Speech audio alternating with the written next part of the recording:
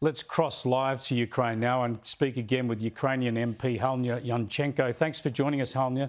Can we start in Mariupol? Just a terrible destruction of that city. We've seen incredible footage from what's been inflicted on the city.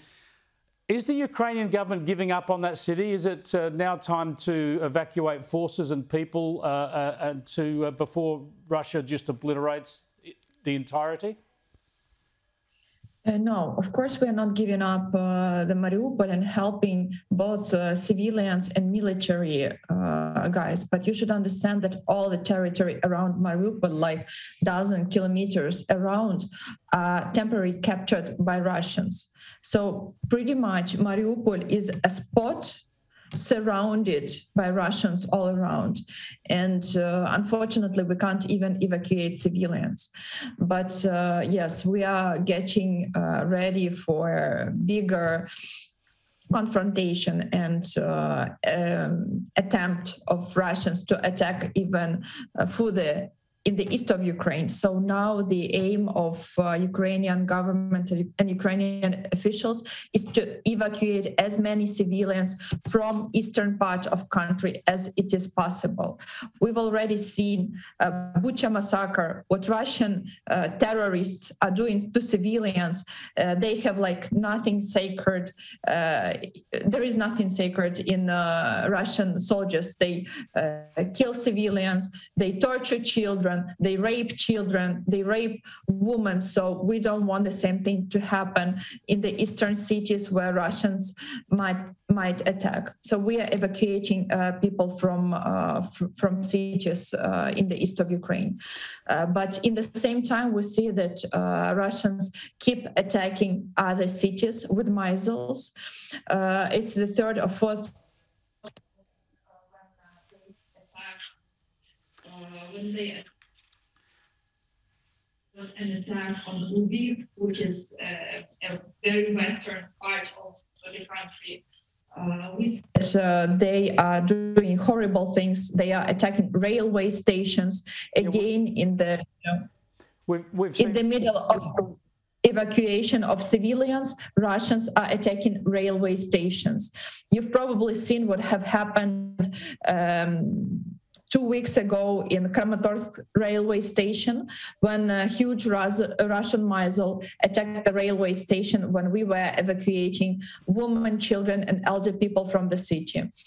Yeah, we've seen that footage of people risking their lives just to evacuate, civilians trying to get out. It's been horrific. There's also been international groups going in and looking at evidence of war crimes to substantiate a lot of the claims that are being made, and that work's important. But in the here and now, do you have the resources to look after the civilians evacuated from the east elsewhere in Ukraine, in the western, relatively safe parts of the country? Yes, we are doing a lot.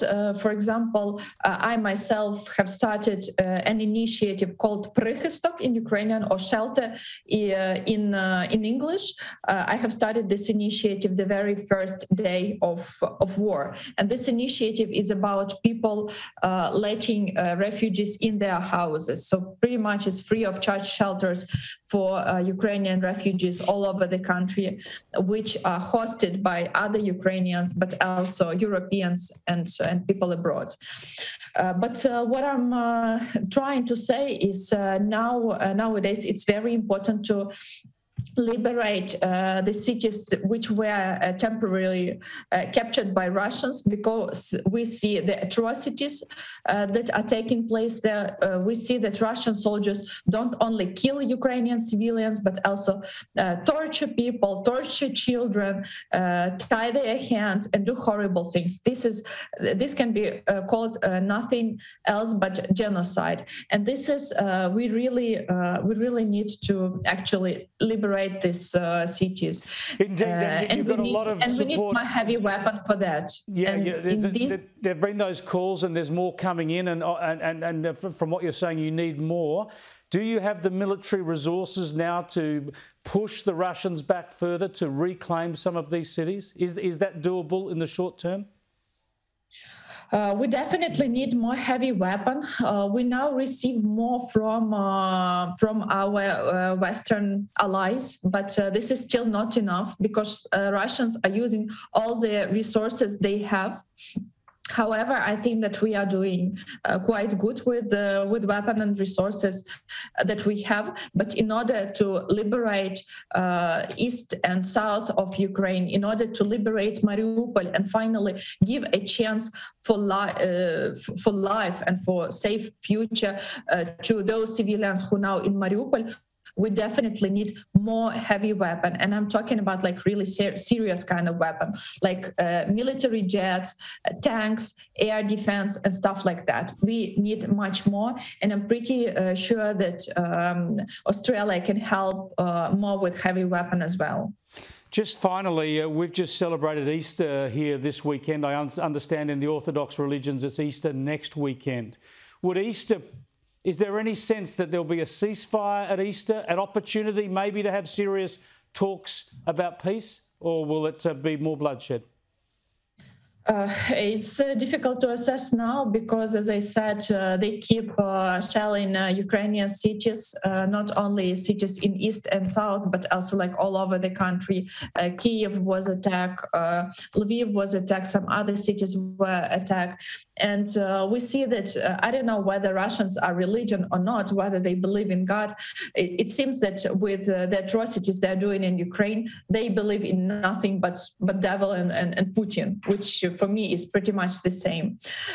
So unfortunately, we see that the only way to cease a fire and to actually force Russians to stop this war is to actually defeat them.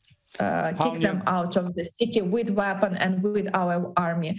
It seems the only realistic way out of the situation. Halyna, thank you so much for speaking to us again. Your bravery and the bravery of all Ukrainians is inspirational. We hope you get more help soon. Thanks so much for joining us. Halyna Yanchenko there. You can't believe that this is still unfolding in Europe. We can understand, maybe, if we're sensible about this, why you don't want NATO forces in the battlefield against Russia because of the potential consequences. But at the very least, the people of Ukraine need to be given all the weapons, all the supplies, all the ammunition they desire in their efforts to expel Russia.